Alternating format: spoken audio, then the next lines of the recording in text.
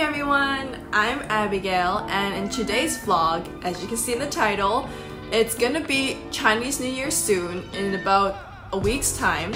And so I want to dedicate this vlog to Chinese New Year to show you guys the culture, traditions that we do in Hong Kong, and that includes food, decors, things we should or shouldn't do before, during, and after Chinese New Year. So I'm gonna bring you guys along to show you guys everything that we do, the different very traditional things, and also I'm gonna bring you along a content creation journey that is part of my daily life. So without further ado, let's change. Ta-da! So this is the Qi Pao Chinese traditional form-fitting dress, and it's really pretty because there's a lot of floral oriental detailing here. And this is actually similar to a cherry blossom, but it's called a plum blossom. And to be honest, everything trying to signify wealth and luck. And I'm also gonna wear this on New Year's Day, which you're gonna see. It's also one thing where I'm trying to figure out a hairstyle, but I don't plan on going to a salon or anything, so I guess I'll just DIY things and try to put my hair up somewhere into a bun. We'll see what I come up with. Let's go!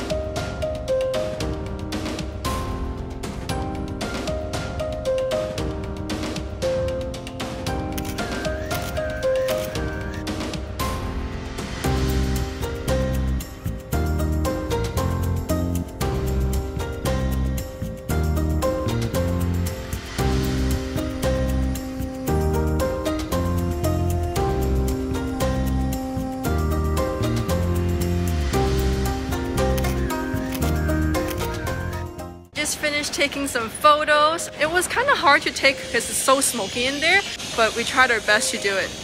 Look at all the different decors here. So we're gonna go to an area that have even more decors.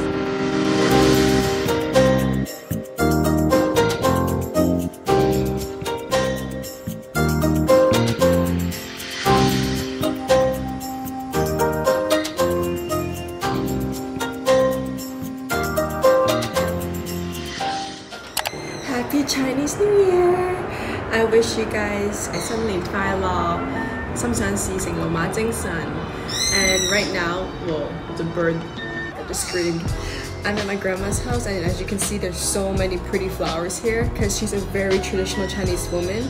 So I'll show you guys all around, not all around her house, but showing you the different decorations, ornaments, and some of the things I didn't even realize were traditional, but I figured it out because I'm filming this vlog. So I'm gonna bring you guys and show you guys the meaning behind it and all the different things that we do in this household.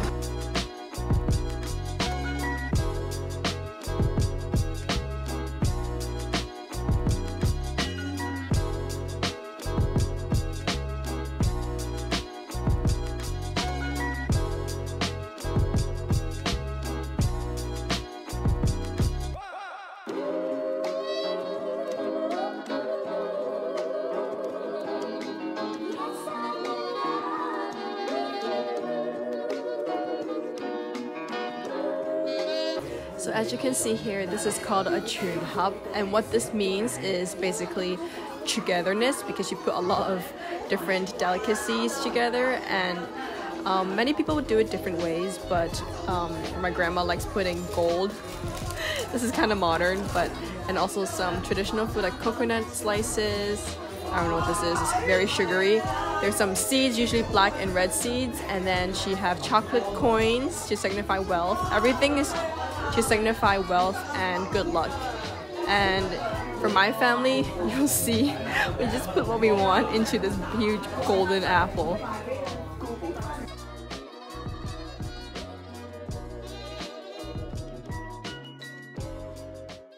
So some of the Chinese traditions that we do on Chinese New Year is we can't wash our hair today because it means like we're washing out our bad luck. So that's why usually before Chinese New Year, clean our house and wash our hair and get our hair cut to prepare for Chinese New Year, which is today. So there's a lot of these kind of Chinese traditions and rules, but I don't know if everyone follows them. My family does.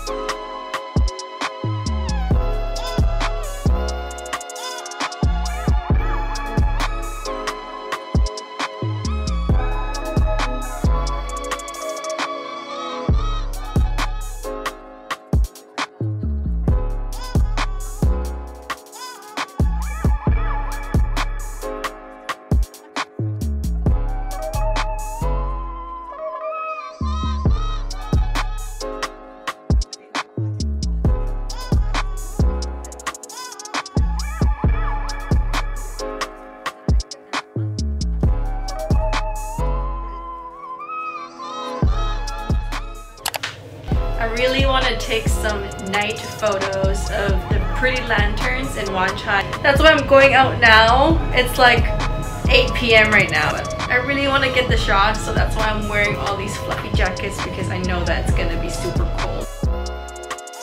Have you ever seen Wan Chai this empty before?